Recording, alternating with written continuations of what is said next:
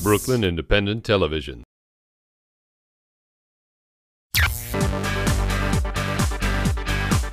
Welcome to Brooklyn Review. I'm Brian Vines. Reality TV has come to Brooklyn, but not everyone is fist-pumping at the prospect of turning Brighton Beach into the Jersey Shore. Russian Dolls on the Lifetime Network takes us into the lives and drama of 8 Brighton Beach residents. But Tati Amara got to see a different side of the community when she recently paid a visit to the shore. Just want to thank you all for coming. It is a wonderful event. Brighton Beach is responding to the Lifetime TV reality show called Russian Dolls, chronicling the lives of 8 people in the community. Newsflash, people, back off. We're in America. Break it down. The main criticism being that the show only highlights stereotypes. I don't think that that show would put a good light, proper light, on the Russian-speaking community in New York City. And it's not all about mobsters, it's not about over 10 women who talk about getting married to go to fancy restaurants. There's so much talent, there's so much happening in South Brooklyn, and it's so underrepresented. At a festival held at the Brooklyn Aquarium called Art on Brighton, the community used the arts to speak out. With the backdrop of musical performances, there was art on display and films being shown, all from local artists. We wanted to bring Russian-speaking artists and be represented and show the diversity and the deepness of this community. So what's the real Brighton Beach versus what the TV show portrayed? Yelena Macnin from the Neighborhood Business Improvement District gave me her opinion. This is business. You cannot sell what people don't want to buy. That's why it was the drama, even boring drama, tasteless drama, but still drama. That's not how people live. Brighton has its own spirit. It's a Russian taste, but more and more people are coming over. More people are coming to the neighborhood, she explained, to see what Brighton Beach has to offer, but she's always protective.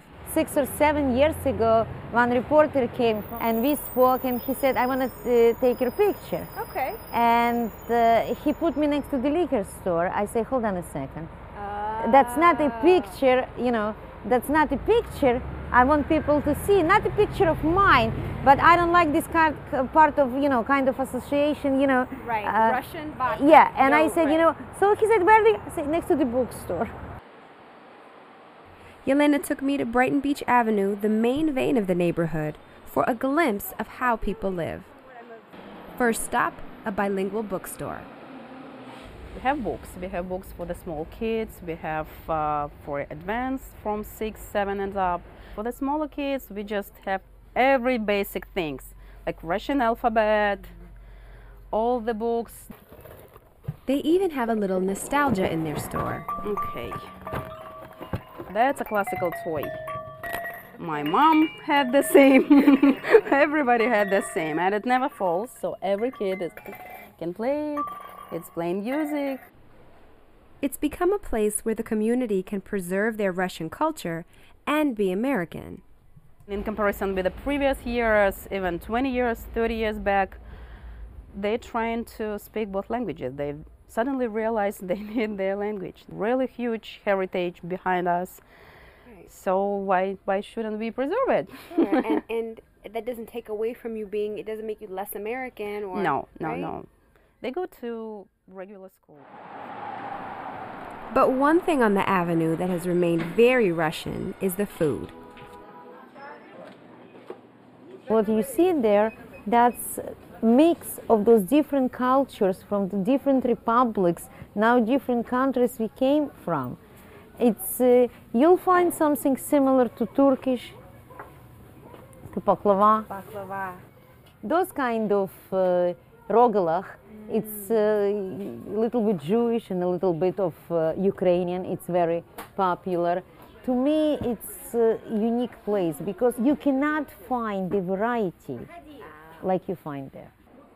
Even more than the variety in food, she wanted me to see a real Russian doll.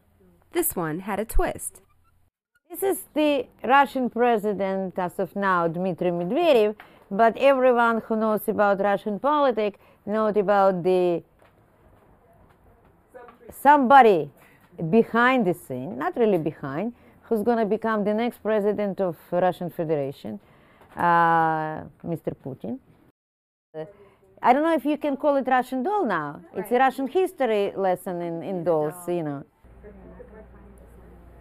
But Yelena really wants people to know. Number one, we do speak English, and we do accept American dollars, not only rubles from Russia. We welcome everyone to eat, not our food, but eat with us. And we believe that if you eat with us, and if you party with us, and if you have good time with us, you would understand us better. For Brooklyn Review, I'm Tati Amara. Become a fan on Facebook, like Brooklyn Independent Television.